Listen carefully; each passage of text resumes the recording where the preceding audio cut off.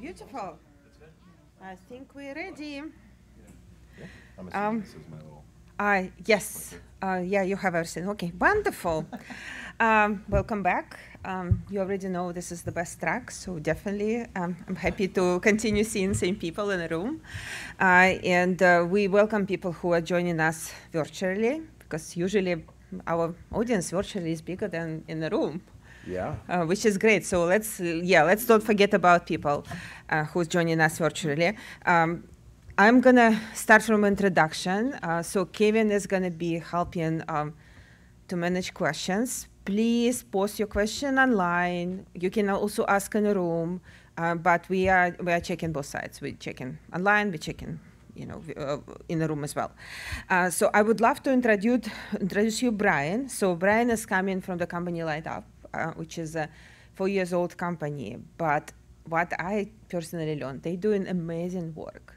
So I think it was day one, and day two, actually. We had so many presentations about the evolving role of CDO, and often it was coming, actually, it would be great to have the governance, basically like a data quality dashboard, which is you're going to show to your C-suite, right? And also make them accountable somehow, right?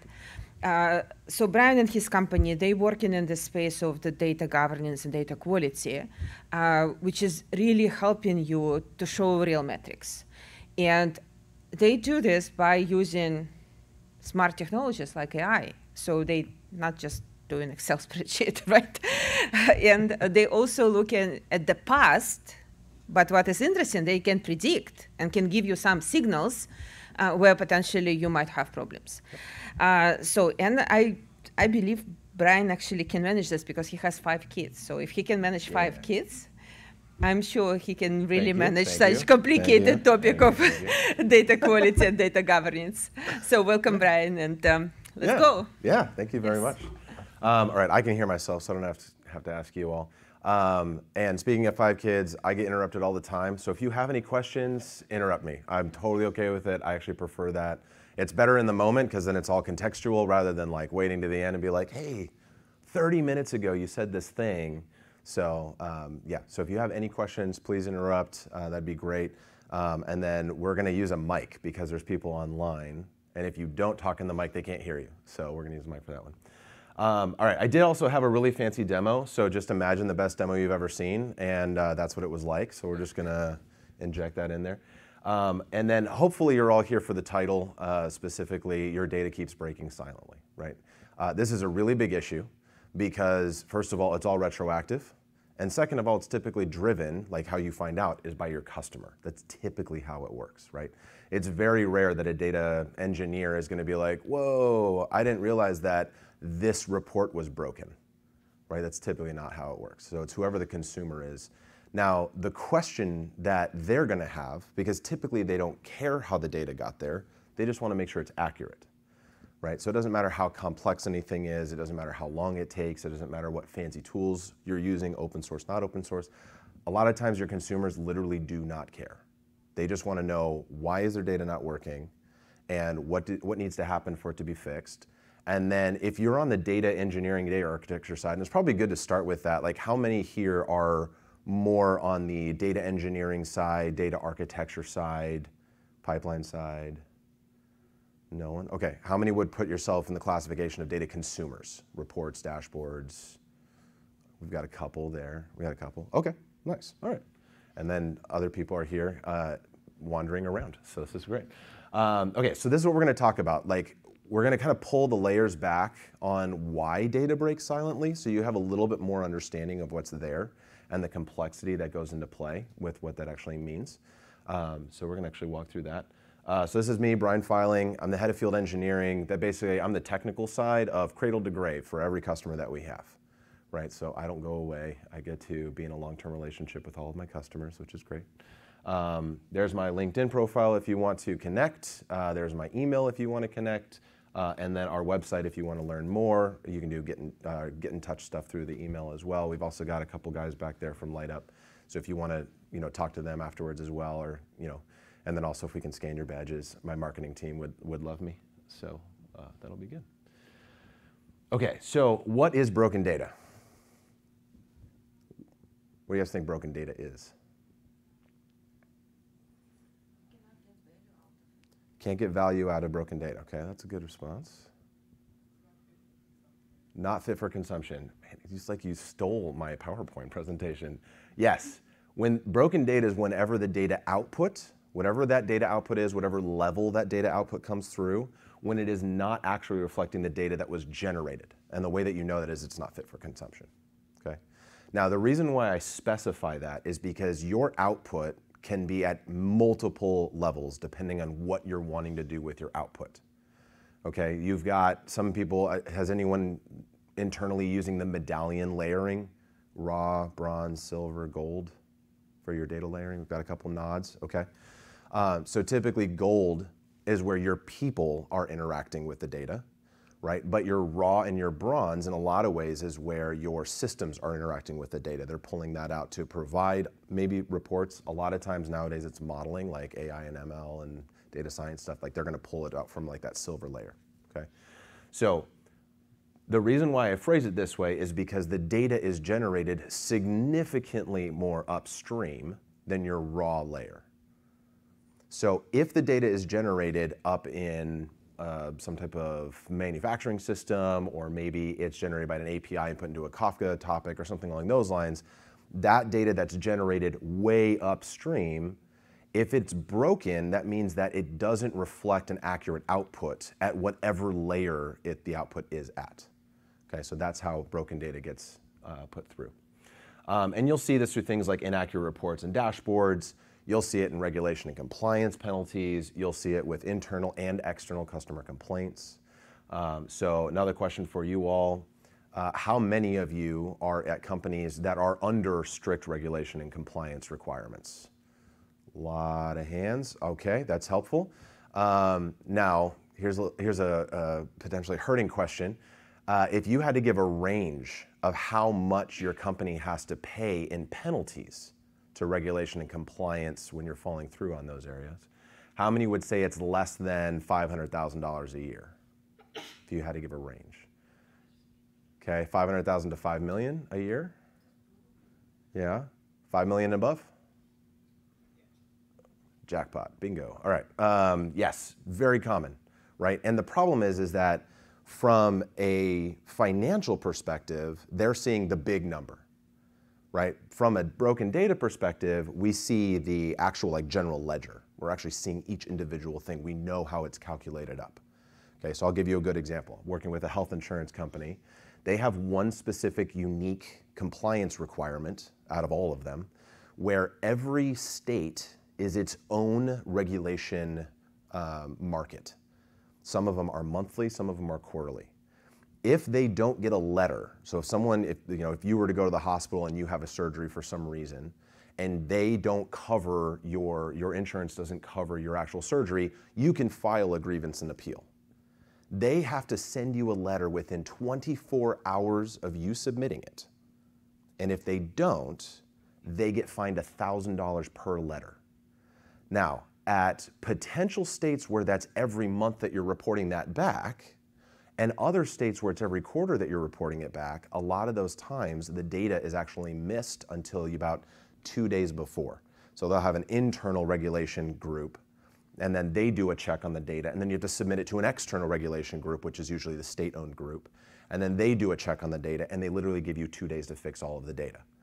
Okay? Now, additionally, regulation and compliance data is never in one spot. It is in 4 spots. It's across multiple tables. It's across multiple data sources. And if you can't link all those together, then you're gonna actually end up paying significant penalties. And this is the type of complexity that comes into play. This is why data breaks silently, because one null in one location breaks your whole system. This is that type of complexity. All right, so here's what drives data breakage. Data complexity is the main thing that drives why your data breaks. So the first one is your stack, right? Now, if you look up here, you will see that there is a lot of different things that are up here, a lot of different solutions. They're cloud-based, vendor-based, open source, things like that. You're probably seeing things that you've heard people whisper in hallways. Well, why do we still have Hive? I don't know, it's horrible, right? Like things like that. So if you have all of your data spread throughout all of these different things, you have complexity, right? And every single one in networking terms is a point of failure. At any point data transfers from one point to another, you have a point of failure every time. Even if your data is transferring within those systems. So there's Databricks, Snowflake, Redshift, Athena, BigQuery. We're usually doing a lot of transformations of the data inside. Even that is a point of failure because at any point it can break. Then you also have a complexity of your data flow. Data can be generated, it can be dropped in by an SFTP share, it could be brought in through an API, it could be a data dump from a completely different business unit or a different company, or maybe you purchased the data, right? So that's where the data is generated and brought in, and it slowly flows through your transaction system, and then it flows through your analytics system, and then it flows through how you actually do visualizations, right? And I'm assuming most of us here have become Excel experts as of late, because that's the #1 way that a lot of people will visualize their data. Right? Like, sure, we've got Looker, sure, we've got Power BI, and those are like the fancy visualization dashboarding tools that our C-suite likes to see, but like real business is done essentially in Excel still. Like, we're still downloading the CSV file, right? Most of us have probably written macros to make sure that we're pulling it more recently and more recently and more recently. That's actually what my demo is going to be. And then you also have different types of outcomes, right? Some of your companies and other companies that we've talked to are actually using multiple of these because there are different reasons, there are different business units, there's different domains, there's different desired outcomes, things along those lines. So we've got Power BI dashboards because some of our data is in Azure and we're working with a company that we recently acquired and they're only Azure and they have this big contract in Azure and everything's Power BI. But our company that we've had for the longest time, they're all in Tableau. Well, if data is going to be split between those two and someone says, why the heck is my report broken? What report? Like, where are you getting this? What data did you get this from? How did you snapshot that data, right? You're not using a live query. You're click the button and it came in 4 days ago and now it's not working anymore. These types of things actually drive data complexity, which drives broken data. You have other data complexity, and this actually gets even further upstream. You have a process called extract and load. Right now, for anybody in here, how many of you have ever been on the data individual contributor role, like data engineer, data architect, anything like that? We've got a couple hands up. Okay, awesome. So ETL, right, you're probably very familiar with this. A lot of people will use vendors for this. dbt is really good for the transformation, very, very popular nowadays. A lot of companies are moving in that as like a standardization. But then you have other tools out there. Fivetran took the world by storm. Airbyte was like the open source version of Fivetran, was really, really popular. Other companies will use actual like code and will just code SQL or just code Python, and like that's what they use to actually do this process of extract, transform, and load. But the problem is, because it's done in code, that means someone has to type it. And if someone has to type it, you get fat fingers. Right? I'll give you a FinServ example. When you have a company that deals with revenue or any type of financials that crosses a country, and you now have to deal with currency, you have to provide a currency exchange rate, right? Well, what if you move the decimal just 1 point to the right or the left, right? It's not that hard to do.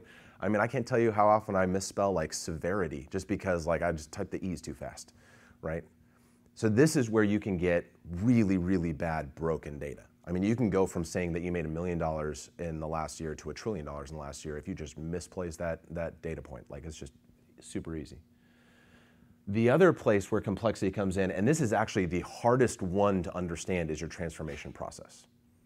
Okay, so transformation is basically when I'm going to take data, whether that's data in a single data set or data in multiple data sets, and I'm going to create a product out of those data sets. That's me transforming the data.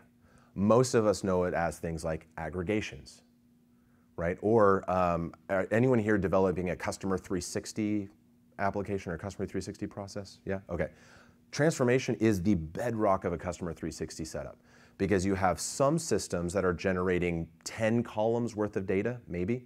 You have other systems that are generating 40 columns worth of data. There's a little Venn diagram overlap between those two, but you need all of that data, right? So the first thing you want to do is say, okay, well, what's the ultimate product of those two brought together that gives me that 360 view? That's the first thing you want to do.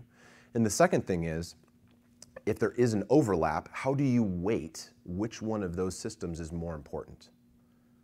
Right? If one of them says that the person's name is, John Doe, and the next one says it's John James Doe, do you take the middle name? Do you not take the middle name? Right? What if one of them says Sam and the other one says Samantha? Which one do you use? Right? And that's a basic understanding. Like, that's not even like where it gets pretty crazy. Right? You could do that with addresses. So you have to give a weighting system. If it comes from system A, that's way better than if it comes from system B, and system B is better than nothing. So customer 360, here you go. And it's almost like I'd rather give the customer like bad representation than no representation. It's kind of how we think, but we don't really understand if that's actually what the customer would rather have, right? If they're missing a field, would we rather have them fill it in, or would we rather guess and be way off potentially? So transformation is actually one of the hardest parts to understand broken data because you can't follow that back, right? How did that value get generated? I don't know, like literally no idea, right? I know what probably mathematical requirement was there to generate the data, but what were the original values? Not sure. When was it calculated? I don't know. Is it granular to the second or to the hour or to the day or to the week? Like, what is the aggregation set? I don't know. Right? And you can't follow that back. There is no lineage tool that will follow that back. So this is where another area where data breaks, right? And this is the one that actually impacts a lot of C-suites the most because their reports are based off of the outcome of transformations. They don't want to look at raw data. Even though they probably say that they want to look at raw data, they actually don't, right? For those of you, again, who have been ICs, there's this false perspective that the more data, the better. Like, you're gonna make a better decision if you have more data. No, you get more questions if you have more data. Why, wait, what? Why, that's really weird. Why did you do that? Be like, why are you even asking me that question? Like, you don't care. It has nothing to do with you, right? So we have to be intelligent about what we present, how we present it, to make sure that they're making the best business decisions. But if we do that, if we curate that, then they're gonna have potential broken data. And so all of us have probably experienced the brace for impact, right? The report gets generated at 8 a.m., but they don't get to their office till 9. Like, so you have like an hour and a half of just like, did it work, did it work, did it work, did it work? And then nothing happens. You're like, whew, that was great. Okay, now I can, the rest of the day is great for the next 24 hours. Seeing some nods of head, some smiles, it's happened. Okay, I totally get it, all right. Okay, so how do we solve broken data? This is the big marketing answer, data management. Boom, there you go. And you can go home happy, data management. Now you just got to Google search data management and it's all easy, right? No. There's lineage, there's catalog, there's observability, there's master data management, there's data governance, there's data quality. Like, you have all these things that are part of this data management, data governance. It depends on who you talk to and what Google search and what SEO's done to really find this out. But in general, how do you manage your data and how do you govern it, right? You have all of these different areas. And depending on the vendor you talk to, one of these is obviously more important than others, as you've probably seen. And it also depends on who you've hired recently will tell you which one of these is more important than others, right? Well, I just came over from so-and-so, and then, a month ago we were using this catalog tool and it solved all of our problems, right? And now we're all happy. Nope, that didn't happen, but okay. Probably still need the tool. Is it the most important? Hard to tell. All right, so where I work and what I do and what I consult different companies on is data quality. I'm gonna focus on data quality, right? For me, this is one of the biggest things. I used to be a DBA. I remember taking reports to my direct superior and saying, here's the report for the last quarter, here's how much we're charging each internal business unit for their budget to give to us so that we can handle this like IT refresh process and like giving this out to them. And I spent blood, sweat, tears, hours of my time rebuilding SQL queries to generate an Excel doc to do this. And I gave it to him, and then within 30 seconds, he's like, can't use that. I was like, but no, it's accurate. Like, data's good, it's there. And he's like, you don't understand. We have been doing this process this way for the past 3 years. It's not that I doubt your SQL or I doubt the data that you're giving me. The number you gave me is so much lower than the number that we had last quarter or last month that no one's gonna trust us. Right? Now, for any of you who have ever written SQL queries before, the solution to your problem is 1,000 lines of a where clause. It just goes and goes and goes, and you're basically excluding or adding things just like one little tick at a time, a lot of percent signs. That's the only way to solve the problem at that point. But see, if they had broken data, they had no idea. For years they had broken data and they had no idea because we're using old school systems like Windows 3.0, like old systems.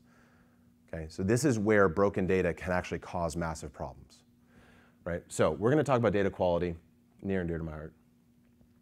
So what is data quality? Oof, that's a tough question. I did a Google search on this one. So one vendor came out with these data quality dimensions, and there's 6 of them, which is pretty cool. Okay, so we've got uniqueness, timeliness, validity, things like that. Another one had 6, but they used C alliteration. Pretty cool, keeps it in your mind, right? Chosen, comprehensive, complete, clean, calculable, credible. Awesome. Another one only had like 7, but they said timeliness was the middle one, which I thought was pretty interesting. This one had 6, didn't really give a lot of explanation. This one here, another 6, there's, ranges. And then this one had just a lot, like it was just huge amount.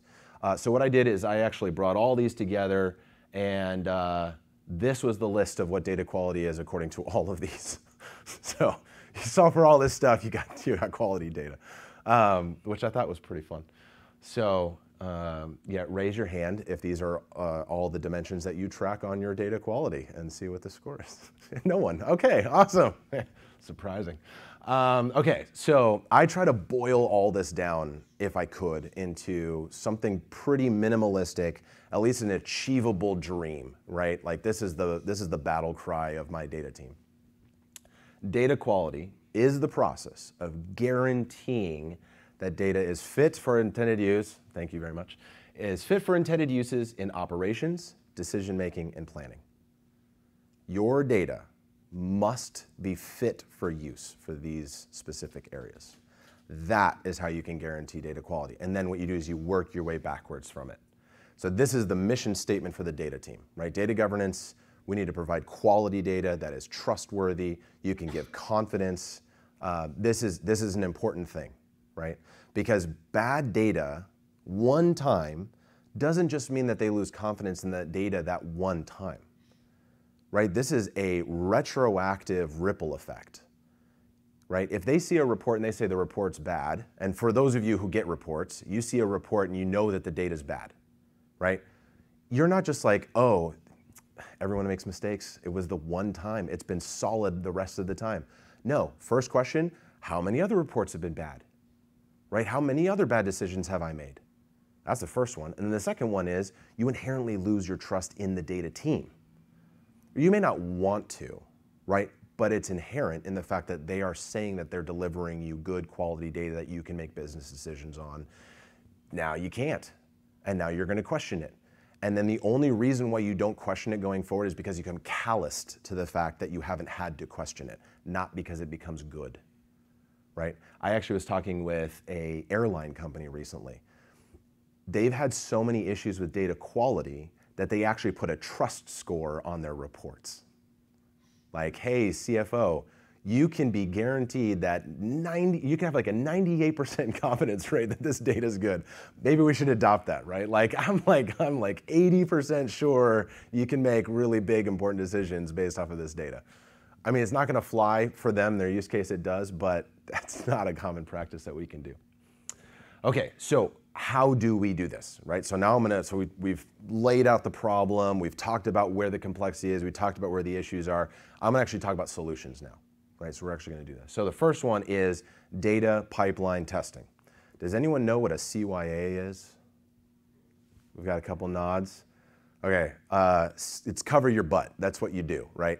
All of us have been there when you're not in leadership role. It's when you CC your manager when you're sending an email to someone else. That's a cover your butt moment.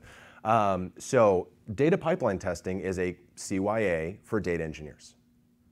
Okay, now it masquerades as data quality because we are testing the quality of the data by just by inheritance of the fact that it's a dimension. right? So the data check that we're running as a part of our pipeline technically fits in a data quality dimension, therefore it's data quality. That's actually not true. Okay, that's correlation without causation. That's not actually a true thing. Okay, so here's what data pipeline testing usually is. What was the starting time and the ending time of a specific task, job, or pipeline? What were those two times? Okay, and then what we do is we record the amount of time between, and we record how often they start, and we say, well, the jobs usually run every hour on the hour, and they usually take 10 minutes to run. So if at any point it runs more than, it starts more than 4 or 5 minutes after the hour, that's a problem, send an alert. And anytime it takes more than 10 minutes to get the job done, that's a problem, send an alert.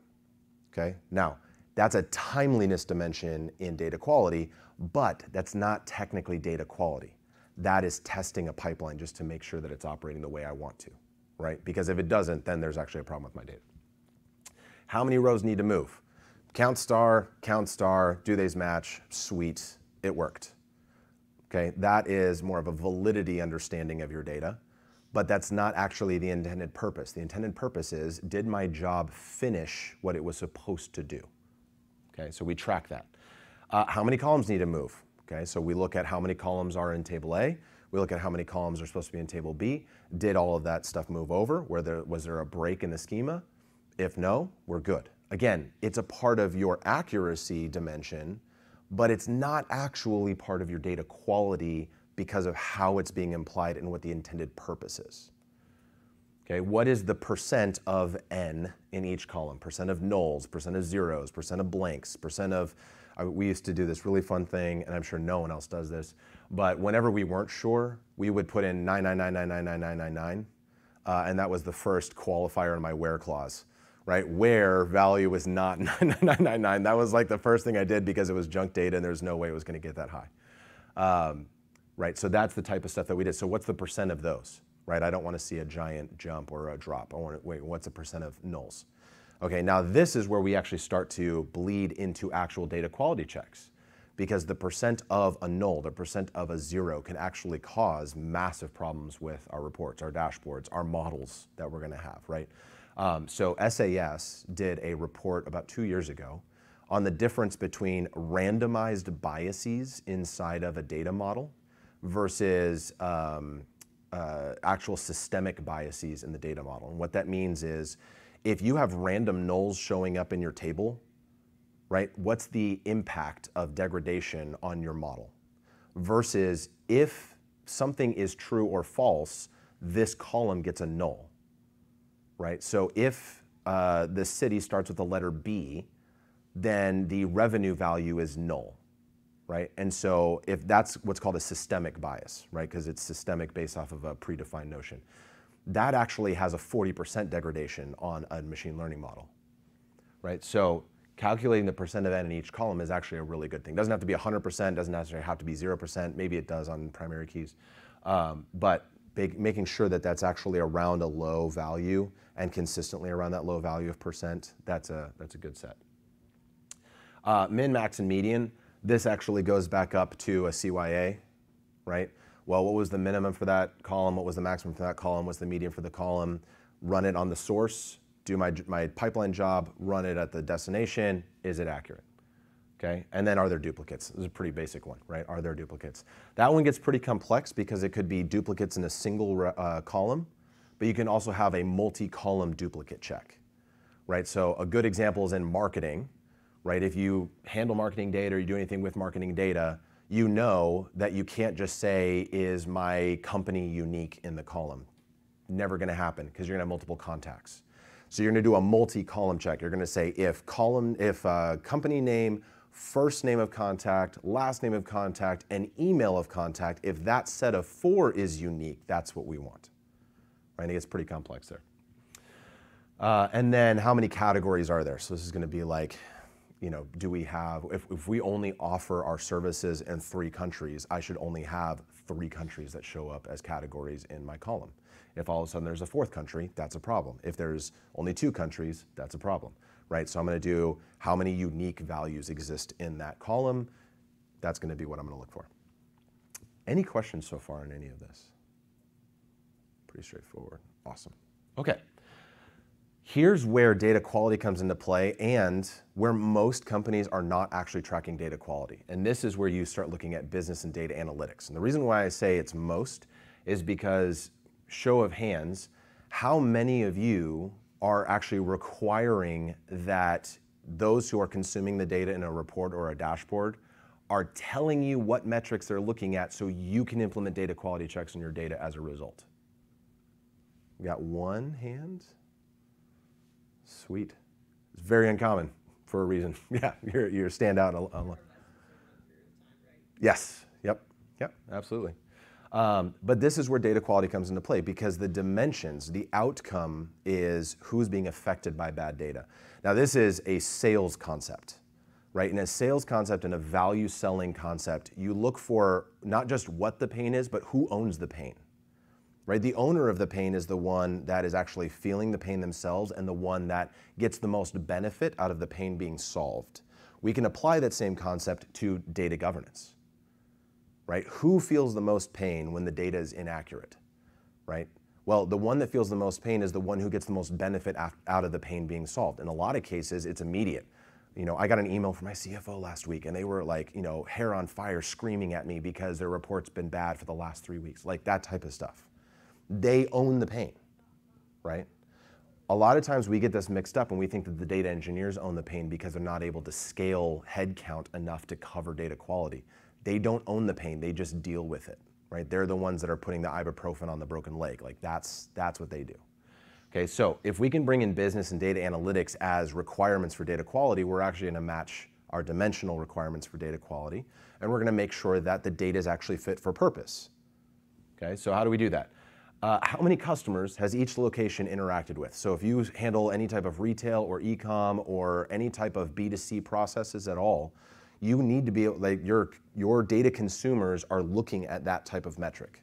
I wanna make sure that each location, that online versus in person, I wanna make sure that that is actually growing, right, or operating within the season and the trend that I expect it to operate in. Your data consumers know this. This is the reason why they come back and say my data's broken, my data's off, my data's wrong, right? Well, why?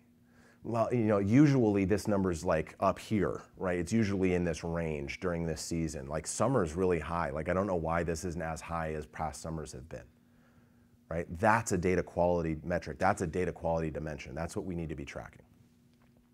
What is the distribution of devices across each location, right? So inevitably, you're gonna have some IoT, you're gonna have some form of user interactive devices of some kind. If anyone in here is doing anything with energy generation, like solar, oil, wind, hydro, anything along those lines, you've got sensors that are outputting data all the time. Well, how much is it outputting for every location, for every season, right? That's gonna be a really important metric to track for the business. That should be a data quality metric because that is a dimension of our data quality requirements. Okay, does each insurance claim have the correct date, location, and status? Really important. What is the day over day, week over week, and quarter over quarter revenue per operating country? Another really important question. What's the user adoption rate on the new version of our solution, the new version of our software, the new version of whatever it is, or new version of our offering compared to the old version, right? In system administration, we call this sunsetting. Right, you're gonna sunset an old product, you're gonna bring in a new product, you should see that you're actually sunsetting that product, right? So I can give you a really good example of this. I was working with a marketing company, and they are basically, companies will pay them to go do marketing ads for them, and they'll do it across social media, they do a lot of digital marketing, things along those lines. They were about to present a report of how the money that their customer gave them, what did that result in from a business output, right? So this was a really big candy company, huge candy company, and what was unknown to this ad tech firm was that they were about to show this big candy company that they made $0 of revenue during Halloween. Yeah, they were gonna lose a customer real fast. The only reason they found it is because a data scientist just, they had that itching. They got to do that one last check of that data, right? And they literally caught it like a day before the actual meeting with this really big candy company. That would have been detrimental to them, okay? So day over day, week over week, quarter over quarter, for them, revenue was a huge thing. They weren't tracking it, okay? So this is where I would give a demo. Flashing lights, this is awesome, sweet. Okay, so let me kind of like present what the demo was gonna do visually through words, if I can, not through interpretive dance. So the first one was actually a pie graph, and it was tracking how much revenue per customer type we had. Right now, sometimes we dictate customer type, we don't assign a customer type. So assigning would be something like if you are a airlines rewards member, you go through like the bronze, silver, gold, platinum, one world, blah, blah, blah, blah, blah, like different groups based off of how often you fly and where you fly to, and you get different benefits based off of the different ones you go up, right? That's an assigned grouping or category of that customer. Sometimes internally we do that at companies, we don't tell them that. Right? And we do this based off of how frequently they interact with us, how much they're worth, right? We assign them Big 10, right? Or big customer, or super important, right? The 20%, like there's different things that we might associate to them, right? Big fish is another one I've heard. So internally we do that. Well, the way that we do that is certain metrics, and if we're calculating those certain metrics, we're gonna have a pie graph that we're gonna show to our internal financial team and say, here's how they've been operating for the last month worth of revenue or the last month worth of interaction.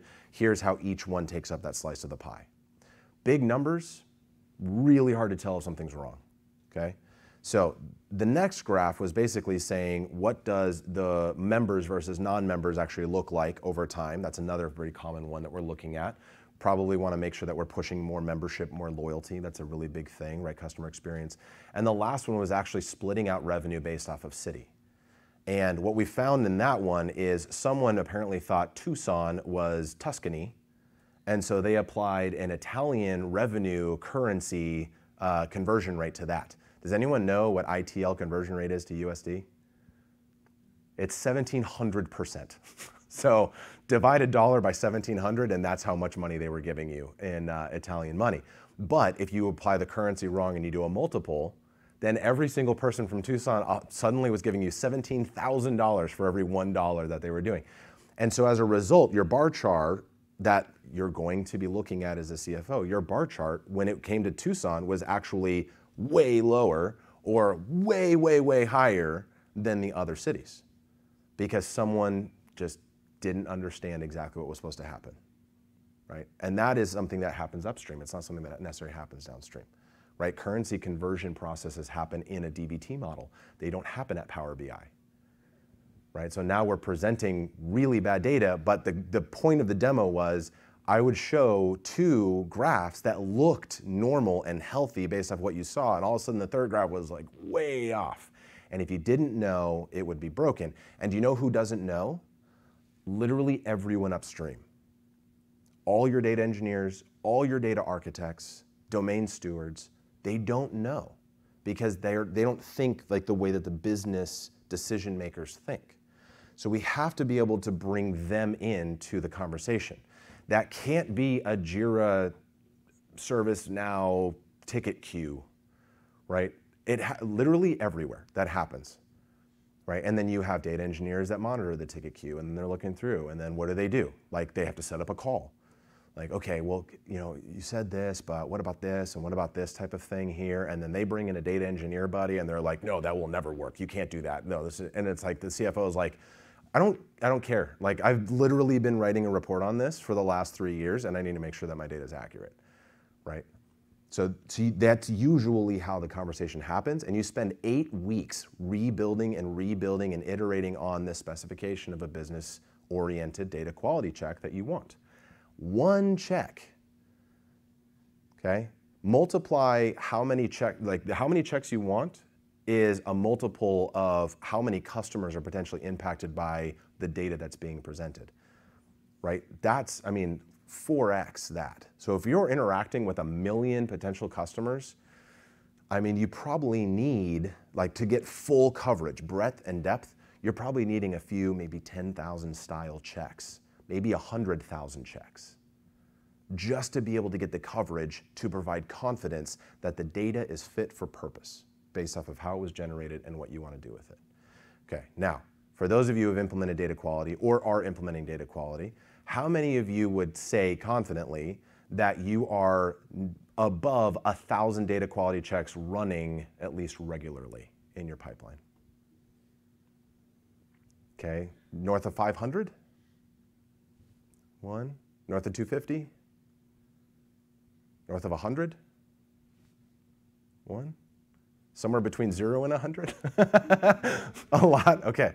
The reason why that's the case is, and this was actually something I was sharing earlier, many different groups within companies will look at how other groups have solved problems. And sometimes that's groups across industries. What's happening right now is a lot of data engineers and data architects, they're looking at what software engineers did. And how did software engineering go through what they did? Well, they went through the entire agile process. They went through the entire DevOps process. Data engineering needs to do that, right? That's the way that they think. But from the business perspective, they don't see it that way. They see it from more of an application performance monitoring perspective. You solve it by democratization, not by coding, right? And democratization means you either have to hire more people, which not really feasible depending on the size of your company, but you have to either hire more people or you have to lower the bar of entry to allow more people that you already have to actually be dedicated to that process or actually have input on that process. So solving your data quality debt. Your debt is how much coverage you want in breadth and how much complexity you have in depth. That's your debt. So to cover that debt, you can either try to code it, which is really difficult, that increase the bar of entry, right, to only those who are technical, or you have to democratize it. And democratizing means you have to lower your bar of entry and allow non-technical people to have an impact on a typically technical process. So that was going to be the demo. So I actually have a couple questions for you all. You don't have to give me answers if you don't want to. That's totally fine. But here's the first one. When should a data pipeline test, so that's the CYA tests, when should a data pipeline test combine with an analytic metric? Anyone want to give an answer to that? Or we can just ruminate on a rhetorical question.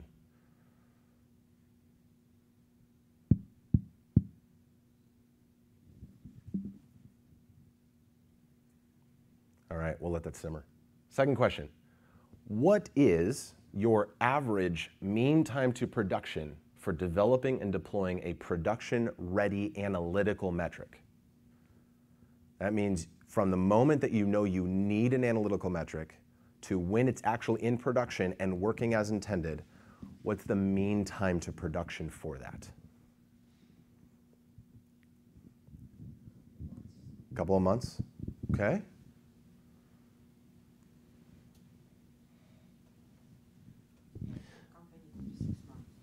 Big company could be 6 months, absolutely. I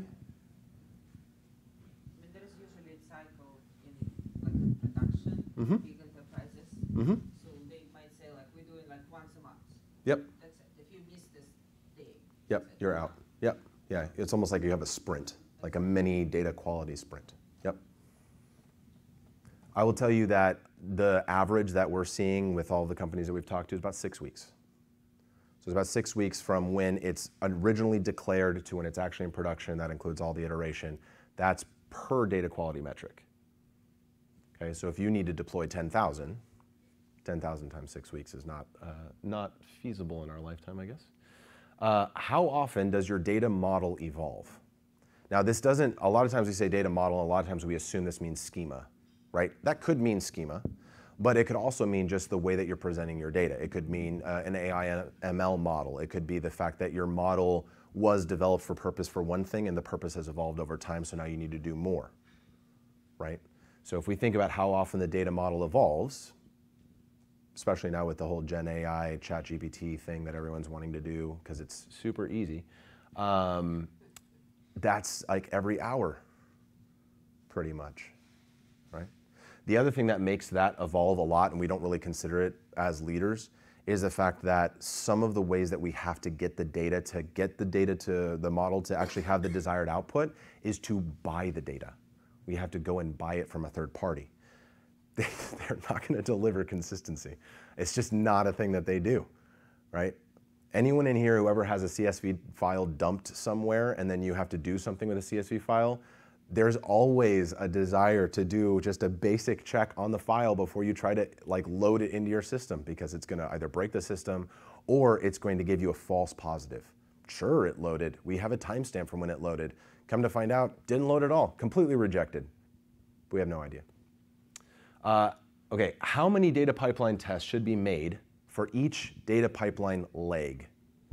So a leg is every single time data needs to move from something to something or be transformed, That's a leg or a task in your data pipeline.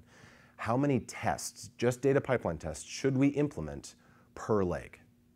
Anyone want to give a rough estimate? Depends on the number of columns. Yeah. Okay. A dozen or two? Yeah. Okay. It's pretty close to that. It's going to be about 30, and that's because on a pipeline leg, you have the beginning and the end, and you have to implement checks on both, and then you have to implement checks that cover both together, right? So it's like a reconciliation or a referential integrity check. Some people will talk about that. Last one. How confident are you? After this conversation, how confident are you in your data's quality and integrity? Like, if you look at all the stuff we've talked about, if we look at all the stuff that's internal, if you had to give a percentage range, I am X% confident in the quality and the integrity of my data. How many of you would actually give above 90%? Above 75%? Got a couple nods. Above 50%? 25 and above? Okay, we got a couple. Okay, I think that's everybody else. I don't want to see anyone be like crying because it's like 10% confidence. So these are good questions to kind of think about, take back, maybe even pose to your internal teams that are handling data. Right? These are really good questions to kind of get that actually kicked off and make sure that the conversation's happening, to make sure that we're actually moving in the right direction. So yes, take pictures if you want to take pictures. I believe this will be recorded so you can go back if you want to be dragged through the glass again on data quality issues. Awesome. No more pictures. All right, so that's everything. And I believe we are done early. Sweet. So questions, like what questions do you all have?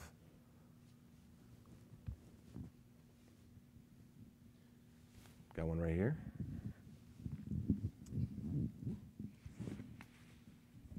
Hi, this is Nabran from TD Bank. If things were done the right way for the data quality perspective, the rules checks have to be built closer to the source. Mm-hmm. But many a times, from a practical consideration perspective, it generally is done down the value chain, and probably that's not the tactical thing. Like, what is your recommendation in terms of how do we balance that aspect out of what is the right point where the TQ rule needs to be implemented? And ensure that the time to market is also not affected as a result of the remediation. Yeah. That is an extremely difficult question, and I'll tell you why. Because you have to balance something called the snowball effect. For any of you who are Dave Ramsey fans or financial get-out-of-debt fans, the snowball effect is you pay minimum on all of your debt, and you pay maximum on your smallest amount. Once you pay off that smallest amount, you take all of that and just roll it into the next smallest amount. So you're snowballing your whole way through until you finally pay off your whole thing. So crash course in Dave Ramsey, you're welcome. The snowball effect when it comes to solving data debt is really difficult because it has to do either with the amount of debt we have and the amount of value that's derived from solving that debt, right? Because value, which you're going to be providing to consumers, value will drive a couple things for you that will make it easier. but it won't be seen as like, you know, if you stop the fire when the match is lit versus stopping the fire when it's 1,000 acres, like that's, you know, better, which it is, right? If we can implement all these at data generation, great. But it's not gonna drive the most value because we already have problems. So the most value is driven by stopping it in the far right-hand side, right? And then we're gonna slowly address it and shift left, right? And we're gonna kind of wipe it out that direction. The reason why you do that is because it goes back to like who owns the pain, right? Your value is gonna be directly tied to the highest person that owns and feels the pain, right? Because once you get them, let's say it's your CFO, right? They're feeling a lot of pain. They're trying to make business decisions. They're trying to share something with the shareholders. They're trying to do something financially, and they don't trust the data, right? If you solve their problems, the first thing they're gonna do is sponsor you to solve the next person's problems. And when you are at a company that large, if you can get a C-suite to sponsor you, like do an executive sponsorship on a process and an actual like project that you're moving through, I mean, that's huge, right? But where you'd like to stop it is far left, really far upstream. You're not gonna get executive sponsorship there 99% of the time. Sure, there's 1%, that's usually if your CFO was a practitioner. Not common, right? So but if you start left, you're actually going to find more blockers because you're gonna have other teams, it's gonna take you too long to implement, you're gonna have other teams that are trying to do their own thing, you're gonna have teams that don't wanna share, right? I used to work at a really big company. The Oracle team wouldn't talk to us, which was really weird. So we had to trade political favors to try to get their data because it made more sense with our Microsoft SQL data. But if you start that far, you're gonna encounter cultural issues, political issues, you're gonna encounter all that type of stuff. Sure, you'll stop most problems if you start there, but no one's gonna realize the value of that for a long time. So you need to start right and then shift left, right? That's gonna be your snowball effect. So, but it's a great question.